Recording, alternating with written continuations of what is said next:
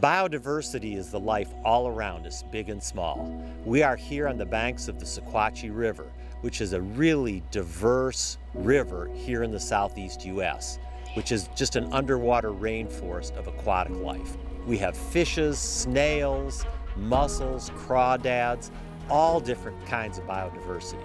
The reason freshwater has so many types is there's just a wide range of freshwater habitats, from big rivers to mountain streams, springs, caves, everything in between.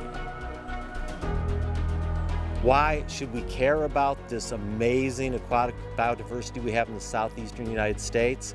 We're humans, we need water. The aquatic ecosystem helps clean our water. Every species is a brick in that foundation. When we lose species, we lose those bricks. Now we have to pay more for drinking water. We can't go swimming, and we can't eat the fish we catch. So keeping all these little critters in these rivers around helps them, and it helps us.